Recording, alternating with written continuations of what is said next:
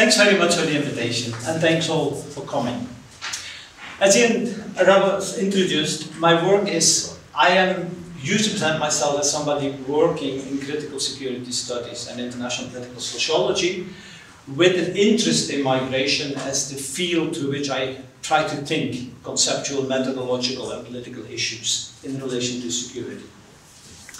So tomorrow I have a workshop, but I have heard that's a closed workshop, right? On securitization and security.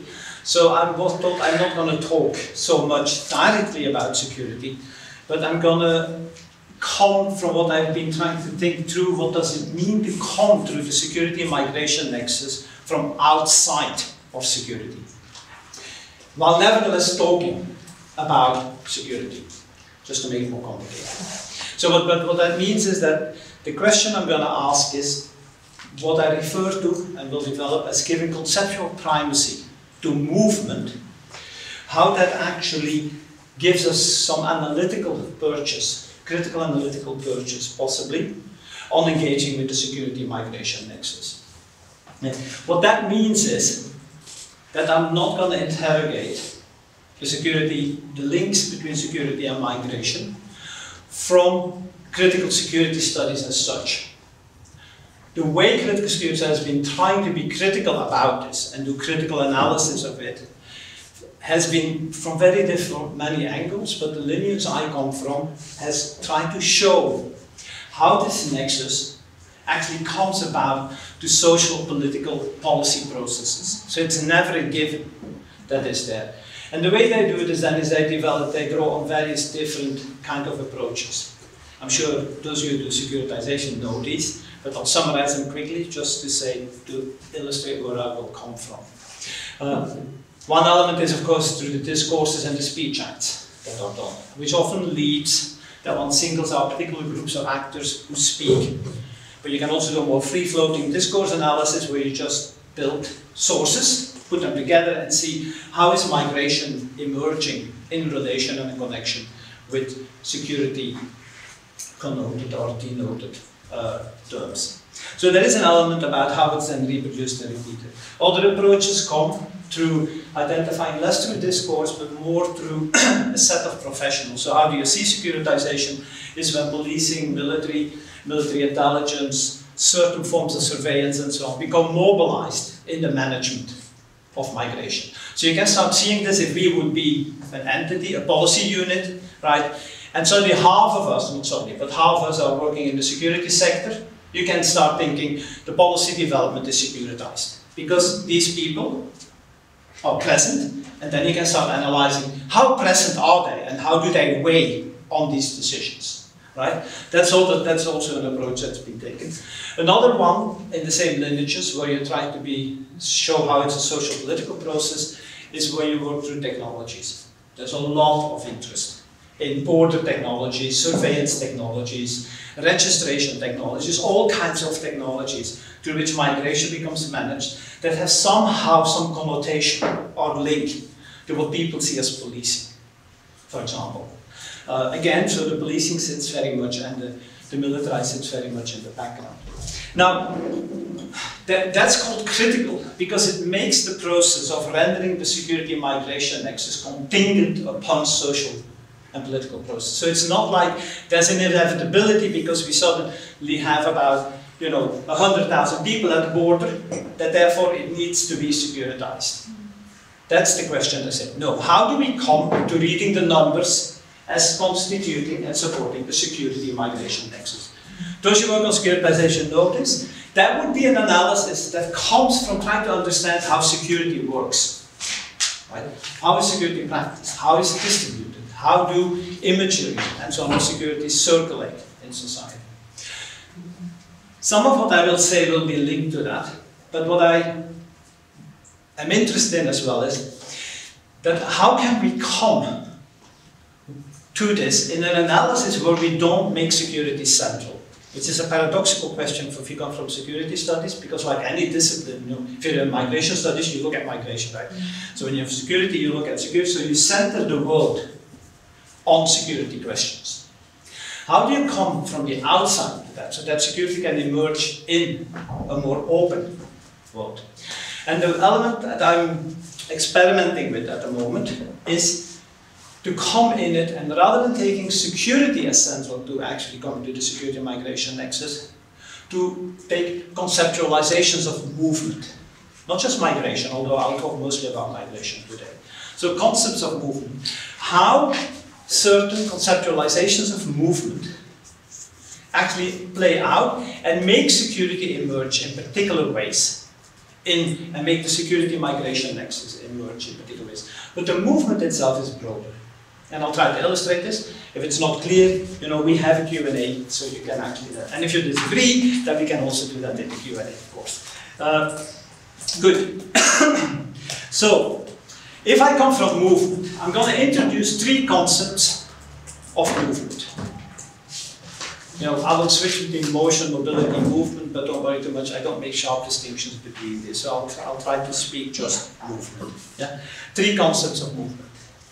And one of them I will connect to the primacy of movement, and if we have time left, I'll also indicate how the third one leads to particular modes of counter-mapping as a critical practice and intervention on the security migration also.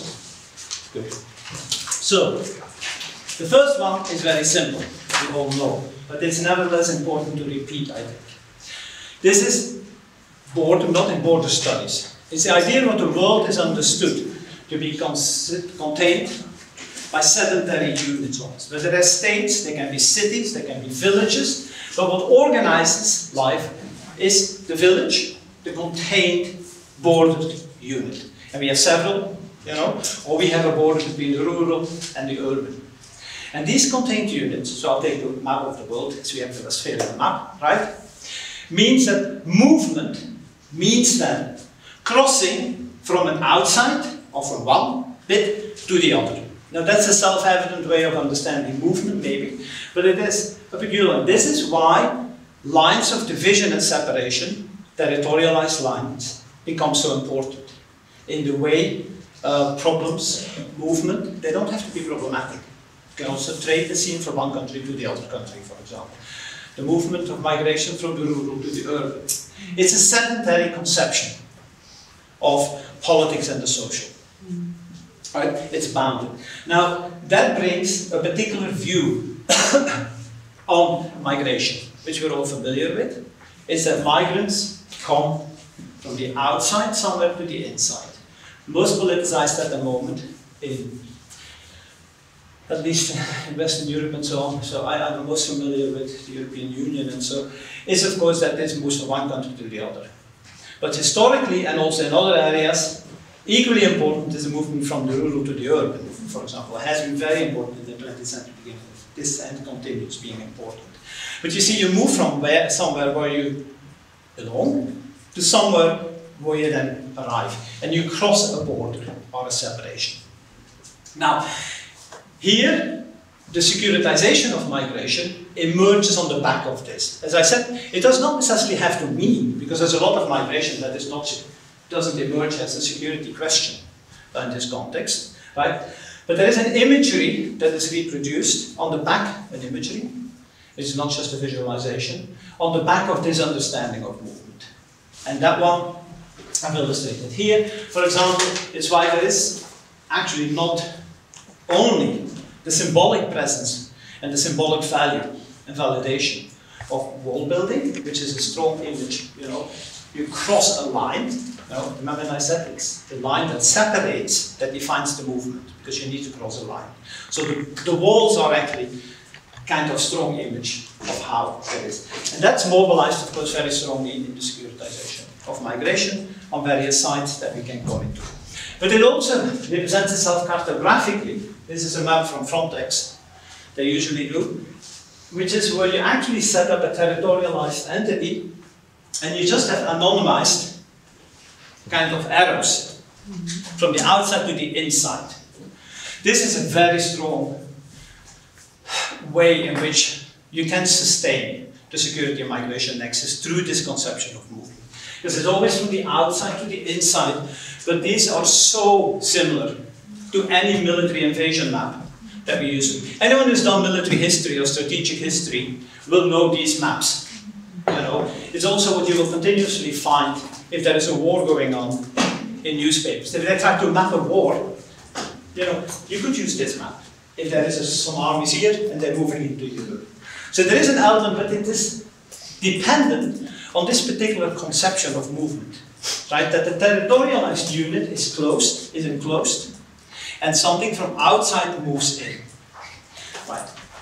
So that's one conception of movement, which is quite central to upon which insecurity emerges, security migration nexus emerges in a particular way into that. Now, I'm sure there are all examples you can come up with that reproduce and show not just how this kind of understanding of movement actually materializes itself in other things than basically walls. But the walls, there's a whole political economy of walls. I don't know whether there's anyone here studying these things, but it's fascinating how many walls are being built currently in the world. Right? We have also this one, which is a network conception of movement. Right? Where movement is not the crossing of borders. So I want you to look at, you can't see it very well because you need to see the lines, but take this, the dots are anyway most important here. Don't do this one immediately because there's usually a practice where networks are overlaid with the geographical cartographic map anyway. So they can be brought back to my previous imagery, almost, right? But as a concept of movement, where it's not border crossing or crossing between two spaces that are separated by a line, networks function differently, right? Networks operate where you move from point to point. And it's not the external boundaries that define the movement, it's the movement where you actually jump. I draw heavily on Tim Ingold's work here, not just in networks, but in the three concepts of movements I present, right? But you can say, in some way, Tim Ingold called this transport. You can also speak about logistics. When you do logistical analysis, you often do this. Right? You don't go literally from, we go from Chad to Niger. No, you go like, what are the logistical lines along which, whether it's goods, capital, people move, right? From hub to hub. That's important as well.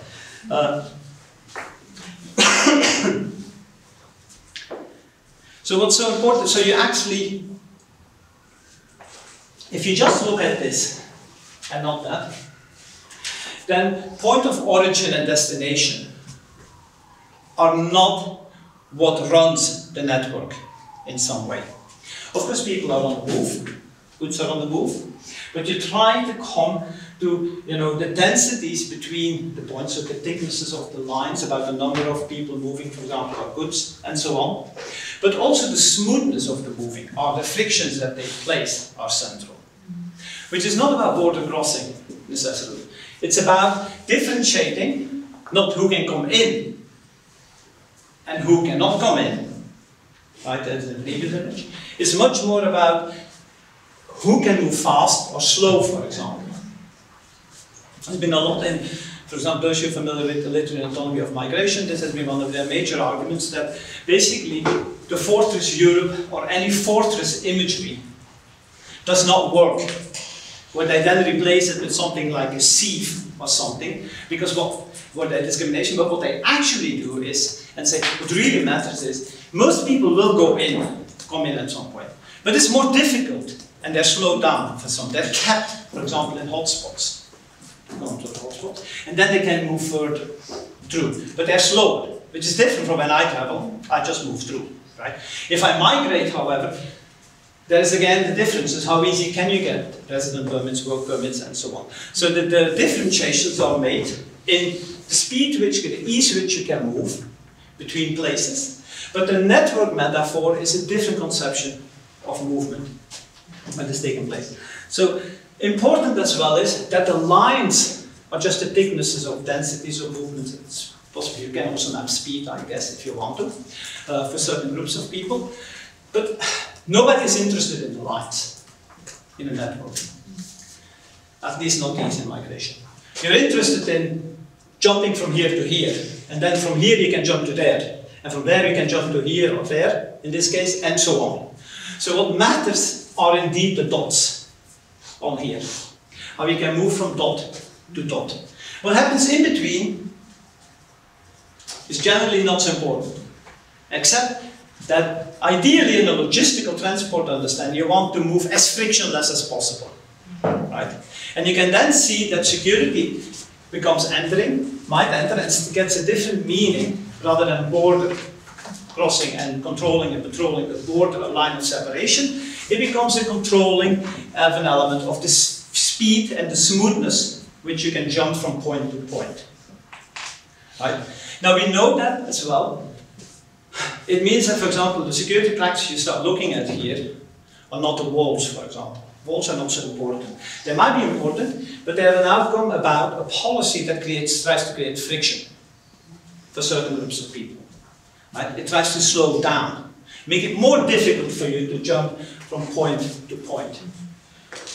To some extent you can say that the destruction, which now, I don't know what in Poland is currently central to how securitization of migration is done. In the UK at the moment, it stopped the small boats. In Libya, destroyed the little boats that come. And it makes it ever more precarious, of course, because it's not that people do not come, but the boats become less safe, it becomes more difficult, it becomes more expensive, and so on.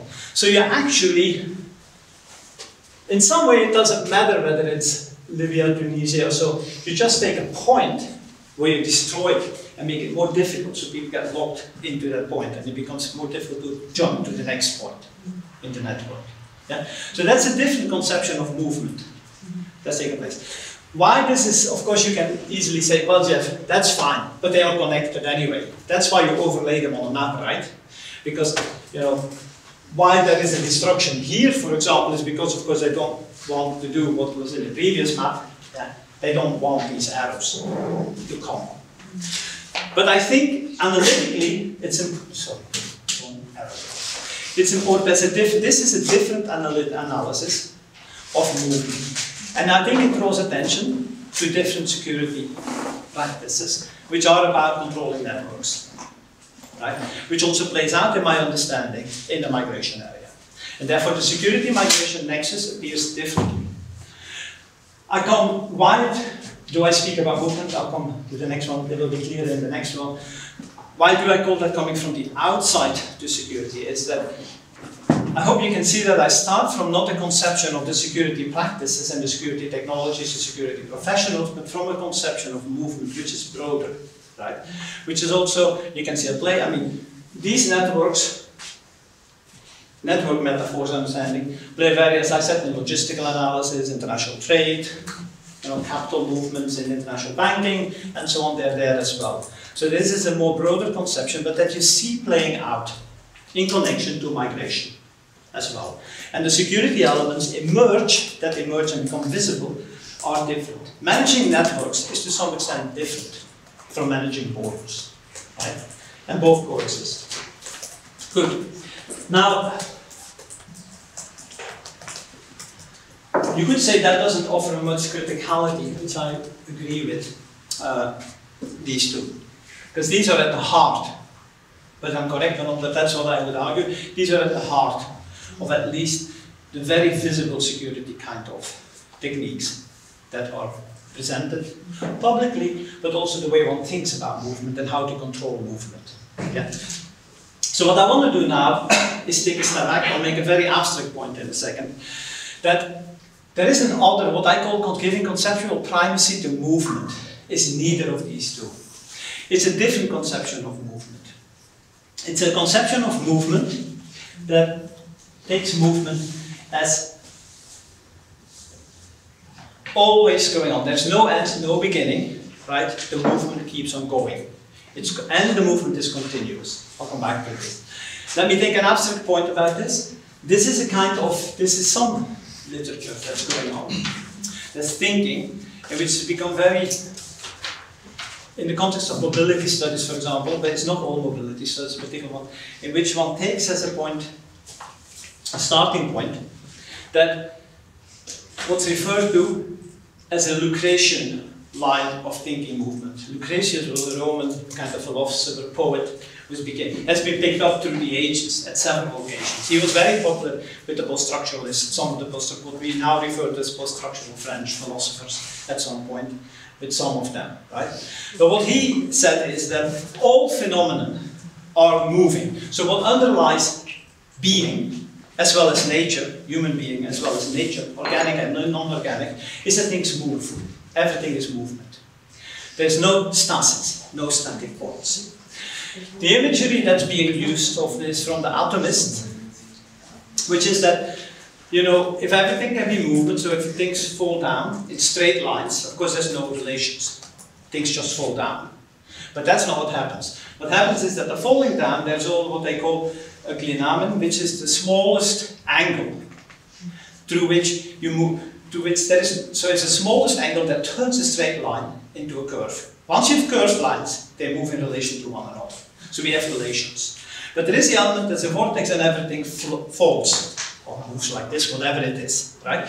But also you need curves, because otherwise we have no social. It just goes down, and there is no connection between them. Yeah? So that's the absolute point. It's more than the atomists in the Greek philosophy, because the atomists retain the atom falling down.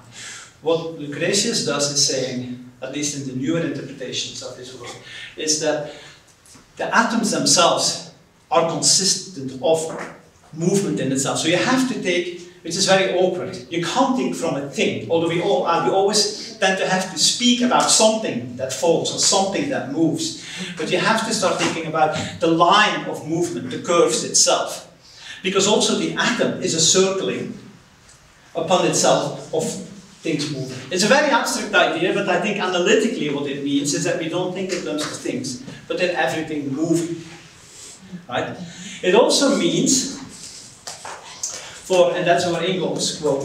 Ingold is an anthropologist. I don't know whether you're familiar with Tim Ingold's work, but if you're not, he is an anthropologist who has been thinking quite a lot about, you know, revisiting life and the conception of life as movement, in this case, but also in other ways within anthropology. So it's part of that movement in anthropology where you try to think beyond having to think within enclosed bounded communities that you're going to study. Right? How do we get rid of our field, which usually is a community, a bounded community? So he says there, but he says it's still the essence of life that it does not begin here or end, the final destination, but rather that it keeps on going. That also means that the line he draws, although it's a curved line or something, yeah, it's not important where it starts, where it begins. That makes it different from this one. Oh, sorry, we can also do this one. Right. Often migration is, you know, you move from one place to the other, and that keeps, and there's a lot of literature how then as a migrant you're bound and locked in being at home nowhere and in both places. Right? And what that actually creates. So it keeps on, so the point of essence, that point is not important. But the other bit is that, so what he says, life is lived along the line rather than across them. And that makes it different from this one. Because as I said, what matters here is the point, jumping from point to point. This kind of thinking, what matters is this line. But this line can never be a straight line. It's the life that happens in the travel, let's say. Right? So it would be in tourism, for example, to get out into a different field, it would mean that what matters is not so much that I leave London on the plane, get to Warsaw, and now I'm here and I'm going to do my touristy things and visit the museum, the places, the pubs, whatever I want to visit there, and then I move back. It would be a tourism where me moving from London to here, that part is core to the touristic experience. That's there. Because it's what happens on the way that matters. That's why this is different for them from networks as a conception of movement. And you can see as an anthropological notion of movement, there's also a physicalist conception of movement and the recreation element. So there is also an element about how do you move this into much more bigger scale kind of things rather than the human experience of traveling or of moving, for example. But I'm not going to go into that one. But the important thing is that you can actually almost summarize it in two ways. That A, the lines are not separators.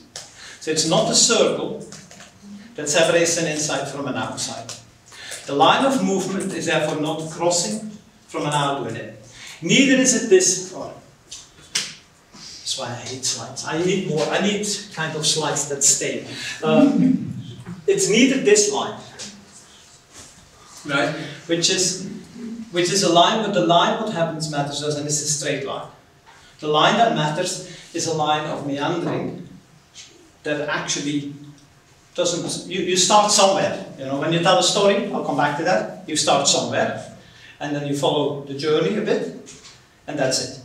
Right? So it's a different line. So it's not that line, neither is it the straight line of the connecting of points, it's a line like this. So that's how he represents it. And that means that movement is continuous. In both these other conceptions, movement is discontinuous because you jump from one place to the other, or you jump from point to point, right? And so there is no continuity of movement. And this concept, I've got a bit of time, that's good.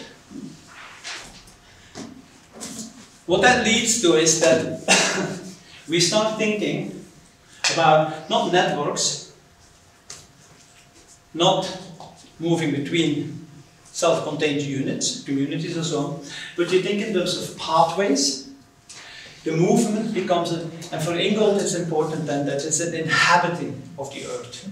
What he means, I mean, this is a complicated idea, I guess, but very simple for when I think about migration, it means that people are on the move and they inhabit the space through which they move. So there's an element about dwelling in the movement. So coming back to my metaphor of tourism, you know, or you have that sometimes in walking tours, right? It's not where you start and get back, although you might want to start somewhere and get back somewhere, of course, but what matters is the experience you have while you walk and dwell, and how you're exposed to things while you walk. That's to nature, it's to a city, and so on. You meander through it. So it's an element about moving as inhabiting what he calls the earth, but you can call space. And so the lines are the lines along which people move. And so what matters is experiencing and being exposed. Of course you have then also elements, so we have, I use this image further, but there is also this image, which is the element of how you present movement is not necessarily only yours. You can also have different people, or animals and people, or whatever, natural flows and so on, moving in relation to one another, and then they become entangled, right? So they move into one another. So you can walk along a path every day, but somehow that path, although you might geographically walk the same line, the encounters you have with other things, whether it's the wind, the flow of the rain, other people that move through, and so on, differs. So it's repetitive, but also different every time. Because it's the exposure you have through moving in relation to one another. I hope you see that it's different from the point to point and from the inside to the outside. Here it doesn't matter, the inside and the outside. I'm talking about different conceptions, right? And this conception of movement is not organized around the inside or outside. Let's see.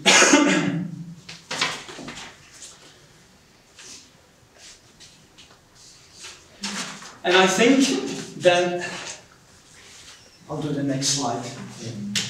Is that more or less this kind of conception? If not, then ask me afterwards, because I want to very briefly do how this actually changed, how you see this at play in certain practice of countermapping, just to have countermapping migration as a critical practice towards how the security migration nexus is produced.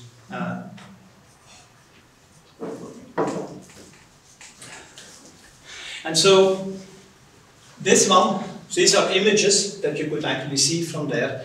But this image is important. That's an image again from Tim Ingold. I think he is brilliant in terms of bringing out, because of the way he does it with lines and visualize it. You see, you can say that's like a network, but it's not, right? Because these are not points. These are the lines crossing and circling around another line. So there's an entangling of lines that's taken place. So you cannot understand this. You can understand this place. But again, if you see, it's the moving through that matters, right?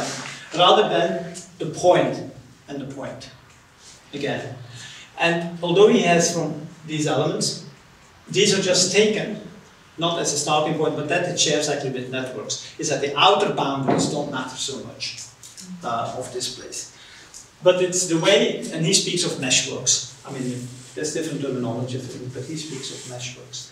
And therefore you can't do the same cartographic presence. And so you can say, very briefly, and then I do 10 minutes, 5 minutes of counter mapping as an illustration. Say, okay, we have this, but what does that mean for how, because security emerges from this. I think in these stories security will emerge differently. It emerges in the encounters, and you will see this in migration studies. There are people who actually do, you don't do the maps, you don't do the insight, you don't do the technologies as such. You actually go and follow migrants as they move through a space, or a space they create by moving through it. And then they have all kinds of encounters. Now, if you are very immersed critical analysis, we'll then start focusing on violences, precarity, and so on. But migrants have all kinds of encounters. But you see, the insecurity elements can emerge. They often emerge from a humanitarian element in this kind of analysis, where one follows migrants, one builds narratives about the journey that one takes, the meandering. But of course, at certain points or moments, there are violences that emerge. There's an encounter with the police, for example. But there's also an encounter with the shopkeeper who sells stuff. There's an encounter with activists who help, and so on. So the lines, the activists move into an area, you know, the baker moves around, you will say it's static, but you know, bakes his stuff, and so on, and so on. So you have these gaps. So you have an element in which security emerges in a different way. Through the lived experiences, if you want to, and the exposures of the different people, things, flows, and so on, that work in relation to one another. I think it's a different form of how insecurity emerges. All three that I presented do exist in the literature, right? If you do migration literature and studies, I don't know what you all work on, but you might have that diversity here as well, right? Where people, and combinations of this. What matters for me is that there are three conceptions of movement, and this one I would like to present as giving us some leeway and opening up from coming from security studies that I said in the very beginning, where you tend to focus on security technology, border technologies, and so on, right? This one opens up because it becomes more complicated. If you take it serious, you cannot just study the exposure to the border, the exposure to the police person, and so on.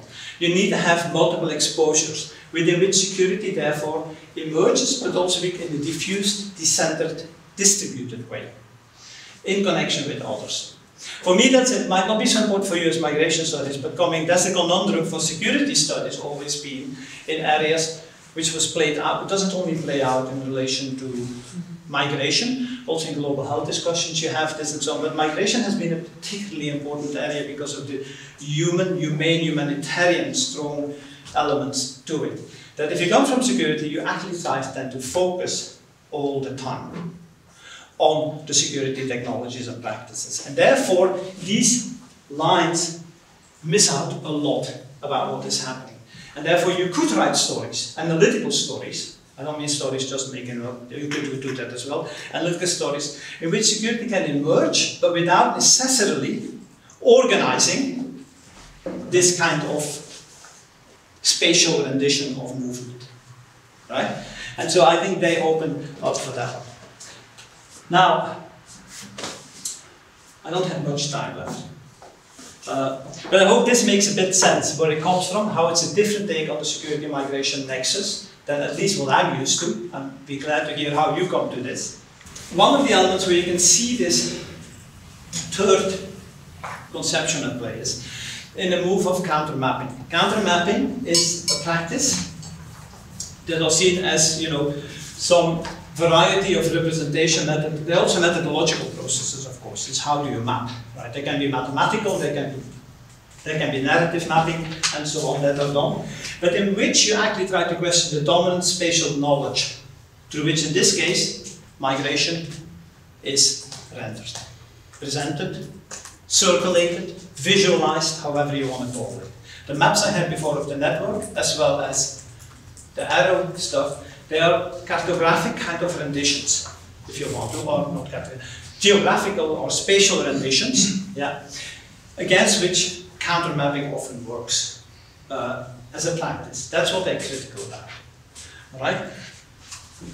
And there are different definitions of counter mapping. I mean, it's a relatively small but also a relatively big field. It's a bit paradoxical to say, but there's been a lot going on in counter mapping, particularly in migration, but also in indigenous relations. And you know, when land becomes important, it's also important how maps are done and histories are about. But there are two I wanted to talk about here, which I think are connected, and they're in different ways connected, to the third conception of movement as this kind of dwelling, pathways, meshworks, meandering, and so on. The first, what you find in counter mapping, is often that one says the geographical maps and the network maps are devoid of humanity. There's no human element to it to some extent. Although that's not fully correct, but to some extent there is no, human life is basically very abstracted. So what do we do in counter mapping? We need to find a way of breaking how cartographic maps and network maps, which are mathematically rendered, to bring the human life, as in a life experience, exposure, and so on, into it. Right? And then you have a humanizing movement where you try to disturb the limits or show the limits of cartographic and network mapping, the mathematically rendered mapping of movement, by bringing in the human elements. Now that sounds very simple. I'm sure you've come across some of these maps. This is a map like this, where you take the story and the narrative. So it's a combination of narratives, of telling a story of a journey, and somehow mix it with something cartographic, like this journey. And so one tries then to build in experiences, right? This may sound pretty straightforward, but it's very interesting on the, sorry, I'll get out of the way, on the mapping thing. If you want to, I mean, these are not mine, right? I draw literature on counter mapping. I can send you some of this stuff if you want to, just as references, if that would be helpful. So, it might sound, but there is quite a bit about that. When you narrate a story of a journey, the way you understand space is not the same when you represent it, as you would do in a mathematical cartographic rendered flat way. Because you can be in a space, you might not tell the space like, you know, I first was here, then there. You might say, oh, something happened here that actually shocked me, and then there was some very nice experience here, and then you go back, oh yeah, and by the way, here I took the bus, right? So the time element, and so on, of narration, and the way you structure and construct the journey, is different from how, and there is a tension with how you do it on a cartographic map. But what they do try to do is, you can see, they try to bring in the human element, but in doing that, it's not straightforward how that is done. So then, hence, there is more to this than say, okay, let's map the journey onto a map. So you get, I know you know these, probably have seen these as well, where I'll ask people to draw their own journey very often. The various. But what I want to bring out is not a straightforward thing, because it really disturbs. There's a tension between narration and cartographic mathematical mapping, geographical mapping, that's all. And you could do, say, similar things with regard to networks, right? So that's one form, and I think this, of course you can see, is closer to, I didn't do this on purpose because then I got this image. This, I wasn't doing counter mapping yet. I don't do counter mapping, I wasn't looking at counter mapping yet. So, but it's very similar to something like this, the way it's drawn, much more so than the other ones. So I think they draw and have an understanding where they try to bring this conception of movement inside a cartographic rendition in a different way than, for example, the overlaying with the network is done. But in some way it's similar as well. But it's a different kind of story and visualization, circulation that moves. I know I've run out of time. I'm going to use one more minute. I don't have a picture for this one. By the way, on the previous one, it's a very good, but I'll circulate this. I mean, you know, Van Hoetem, several people have written on this, but Van Hoetem and Quinn Lassie have a very interesting piece that summarizes this. How that actually connects to, you know, humanizing, mapping mobile people, and then as a way of, their argument is really, we should not let go of maps. Because out of my previous one, if you're on the third movement, you say, let's get rid of the network analysis, let's get rid of the cartography. But they go like, no, we need to hold on to the cartography because it's a very powerful tool as well. To politicize, to circulate, to analyze, to visualize, and so on. So we wouldn't want to necessarily get rid of it. But we need to do it in a different way that it disturbs the take it for granted goes. Martina Tascioli does something different. She says, if you look at migrants, right, it's very difficult to follow the movement of a migrant all the time. Because it's a very diffracted, people pop up and become visible. Because there is a bit of a hunger strike going on, she is interested in contestation and struggle particularly. Because they're registered, but then they go. So you can go and talk to them and see, and then they disappear. So migrants don't stay in the same place when they're on the move. They're also sometimes moved about as part of governing, right? So when they destroyed the jungle in Calais, the people were put on the bus, but they knew they would come back. But at least, you know, you move them around so they can't stay and build for a while. So you keep on moving them. So her idea is that if it's a diffracted landscape, then there is a criticality. How do we bring that out? Because you don't have these arrows. You don't have, what do you mean? These small kind of entanglements, but that's it. You don't know where the lines continue and where they come from necessarily. Although you might have stories about where they come from, but you know, and so you have these spots, so you get a very diffracted conception. A fractured conception, you can say as well, or fragmented. Or for example, Europe, where the geographical element doesn't hold, because you only have, let me go, some moments of entangling. Some of these bits you have, right? And that's what we have. But if you start representing that, then the cartographic unity that's given to Europe should actually not be there. Right?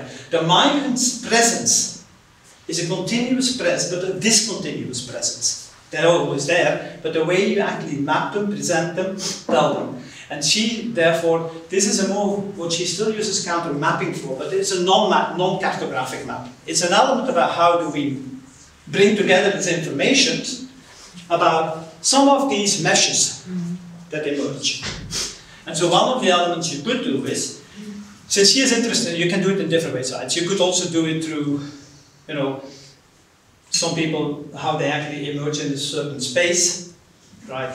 You know, in Lampedusa for a while, at the coastal area, or maybe in the village, they're there in a hotspot, they're there for a while, and then move on. You could do these small bits that are there. But she is interested in struggle. Politics for her is about struggle, activism, protest, and so on.